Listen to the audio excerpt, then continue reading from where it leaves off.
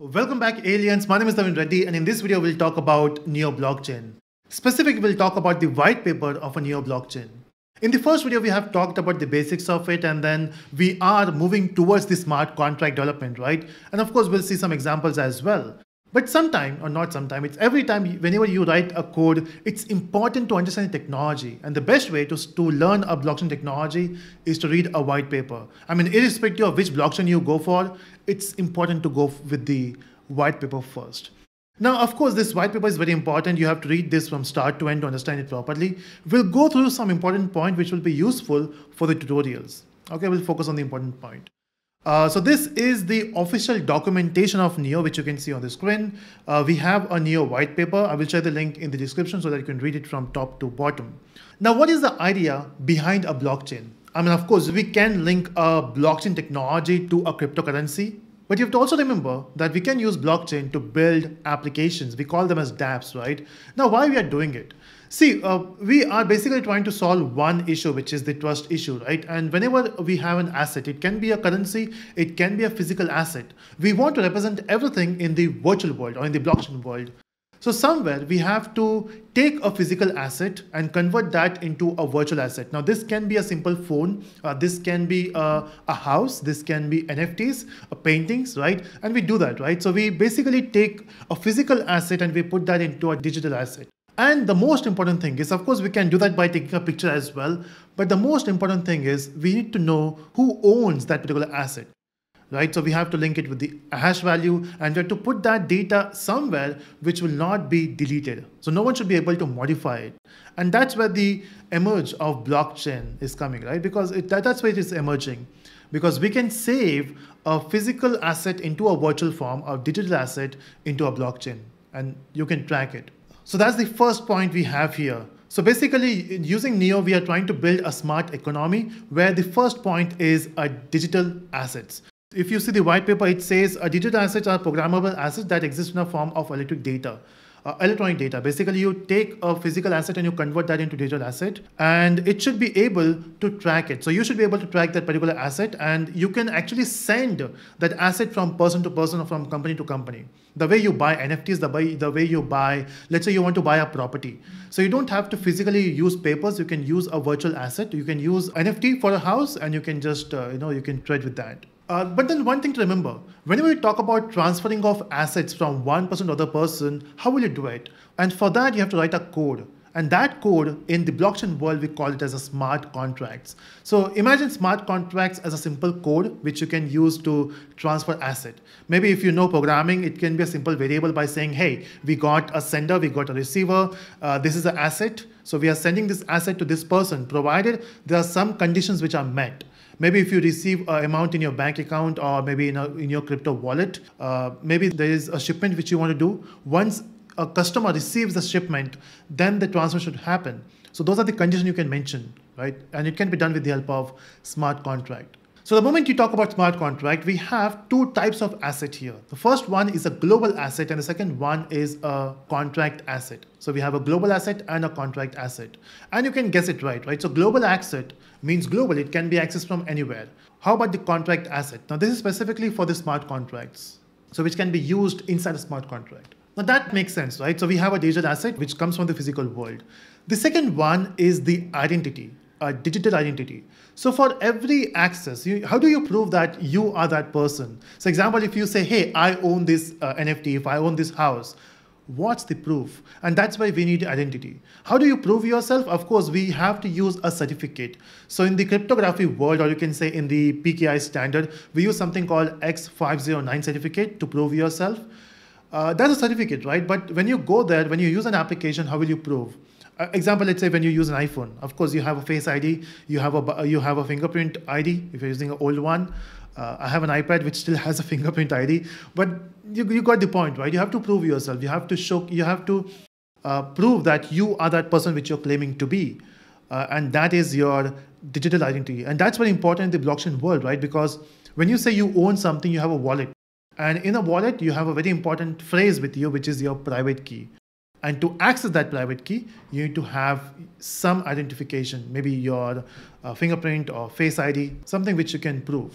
And also, when you talk about certificate, we have to also maintain a list of certificates which are revoked, right? Because of course, getting a certificate is important, it's easy. But how about if you lose a certificate, if you do something and if it is expire? So there has to be a list where you can say this is revoked list, and everything will be mentioned there. So once we got an asset, once we know the identity, what's the next thing? Remember we talked about smart contract. Now smart contract is actually not a new term which is coined now. It's there from a long time. And maybe if you're exploring blockchain from a long time, you know the history, right? We got Bitcoin, but before Bitcoin as well, there were some thoughts of using smart contracts, smart economy or something like that. Now even before that, they tried to use cryptocurrencies, they tried to use smart contracts. And this term was coined by Nick Szabo in 1994. So how do you define a smart contract? Maybe you can say a contract. So if a particular condition met, you can say that's a contract and you can execute that now. If it is happening automatically with the help of some programs, you can say it's a smart contract, right? So in the Neo world, to achieve that, we have something called Neo contract. So what is a Neo contract? So Neo contract is a smart contract system, and it's one of the biggest feature in the developer ecosystem for the blockchain. And the most important thing which I loved about this, and we have talked about this before as well, it supports multiple programming languages. You don't have to learn a new language. In this series, we are going to start with C#, but yes, if we get enough time, we'll also explore some other languages as well. But then, it also provides you something else. In fact, we'll talk about the application ecosystem later. But when you use a programming language, when you build an application, it's very important for us to have a virtual machine. No, we don't need a JVM here, but we have something called Neo Virtual Machine where you can run your code. Next, we have to understand is the application and ecosystem. See, I always believe when you talk about blockchain field, when you talk about the blockchain world, only those blockchain will survive where you have a proper ecosystem, and Neo does provide it. And if we talk about the blockchain, of course, you have multiple nodes. Your node can be a light node. It can be a full node. Of course, this the same concept there, but then a different term we use here, light node, a fully functional node. And we can also have a wallet, which is hardware wallet. That's fine. But initially we'll work with a light node in our machine, not with the full node. In fact, the idea is to also work with the private network. Because see, when you build an application, you can deploy that on a public network. But when you build it to test it, we can use that in a private network, and that should be our next video, right? The next thing you have here is if you have worked on Ethereum or the other platform. So basically, whenever you have a blockchain, whenever you do a transaction, you can explore all the transactions, all the blocks on a website. The best thing about this is it provides you a development kit, a toolkit basically, where you get something called a blockchain explorer inbuilt. You just click on a button and you will see all the blocks coming up. And in every few seconds, you will see a new block. And we have also discussed about this one. This is the SDK development kit. It's not just support one language, it supports multiple languages, and you have it there. Now, the best thing is whenever you work with a language, whenever you work with a blockchain, and irrespective of blockchain, when you work on simple application, you need IDE support as well. Because to make small projects, normal Notepad or simple editor works. But then when you want to build big projects, when you want to build a project which are bug-free, getting an IDE support will be helpful.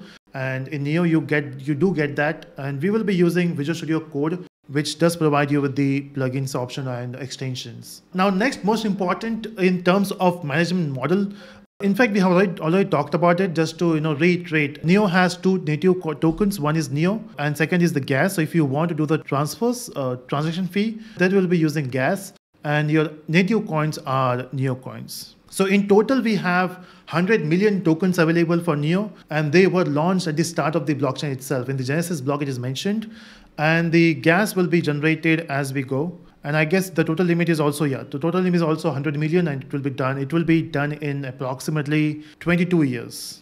It's a long time. And then we have also talked about this before as well, right? So Neo tokens will be used for the governance purpose as well. So that's one thing. And this is distribution not required for the upcoming video. So you can just read this and we'll go ahead. Apart from this, we have chain governance. So we'll talk about this later. Now, what is important to understand is the technology implementation. And the most important thing, in fact, when you talked about basic of blockchains, we start with this topic, which is the consensus mechanism. Do we use POW, POS here? No, we have a different one, which is DBFT, DBFT, which is the Delegated Byzantine's Fault Tolerance. So to understand this, we have to understand one. Let me just show you how it works. So let's say this actually started with a problem called a Byzantine's general problem, which is, let's say we have 5 to 6 generals and they want to invade a particular city or a country. And they can win this, or they will be successful only when they all attack at the same time. And the twist is they are not located at the same place. They are in different location, and the only way they can succeed is if they attack at the same time or if they treat at the same time. So how will they do it? Maybe we can do a phone call or a WhatsApp message. No, we are talking about the back old time where the services were not available. So the only way they can do this by sending a messenger. So messenger will go around and they can decide a time and they can attack. There are two problems here. The first one is, what if the messenger is itself corrupt? Or what if the generals are corrupt? Maybe even one general out of all is corrupt, then of course they will not succeed. So what is the solution here? And the solution is DBFT. In the blockchain world as well, when you have multiple nodes, we have to come to a consensus for a particular thing, right? If one of them is corrupt, we have to kick them out. And that's where we have a delegated Byzantine fault tolerance, where you basically have a group of nodes. So they will delegate a particular node as the main person. And then, in fact, we can have multiple delegators. If a particular delegate says this is a particular block which is created, all the other delegates can verify that, right? And that's how it works. Basically, we're trying to solve a Byzantine's general problem with the help of DBFT. Okay, and it says, so the average time is 15 to 20 seconds to generate a particular block, and the transaction throughput is measured in about 1000 TPS. This is a good number, which we can see. Potential to reach 1000, 10,000. Now coming up next, which is the smart contract system, which is a neo contract. If you remember, we have talked about the neo contract, right? So if you want to achieve a smart contract, we have a neo contract there, which has something called neo VM. Now neo VM is very important because that's where you will run your code. It's almost same as JVM and .NET runtime. So for Java, we use JVM, and for .NET application, we have .NET runtime. Okay, next important thing is the dev pack. And we have talked about this before, right? We need plugins, we need extension to work on our code. And the best thing is it supports multiple languages. So you can select a different IDE. You can support a different extension for a particular language. Okay. Now, one of the issue with most of the blockchain, which I see, is the cross-chain support. See, every blockchain have a different way of working. And if you want to transfer an asset from one blockchain to other blockchain, it will be tricky, right? And Neo says, hey, don't worry. We have something called Neo X, which helps you for the cross-chain asset exchange agreement. And it also uses something called cross-chain distributed transaction protocol to achieve that. So basically, you can exchange an asset between two different chains. Storage, also important, right? So how will you store it? Will you use a normal database? No, not exactly. We have to use a distributed storage protocol. And for that, we have something called NeoFS, and it uses distributed hash table and the file content. In fact, the thing is, if you have a huge file, it will just break those files into small parts, and that will be tagged with the help of hash for the indexes. And that's how you search a particular thing, with the help of the hash value. Now coming to the most important thing in terms of security. When I started learning blockchain for the first time, and after some time, there was some questions. Hey, blockchain is great. It provides good amount of security. But what about the quantum machines? Because ultimately blockchain is secure because of cryptography, which is PKI. And with the help of quantum system, of course, it's not that mature now, but in future, when the quantum machines or quantum computers will be that matured, will it be able to sustain that? Okay, it is an issue for some of the blockchain, not now, but in future. Neo says, why to take a risk? Let's build a system which is anti-quantum cryptography mechanism. They do that with the help of Neo QS, which is the quantum safe system. So basically, you are also safe from the QS. So that's the Neo white paper in short, where we talked about different terms.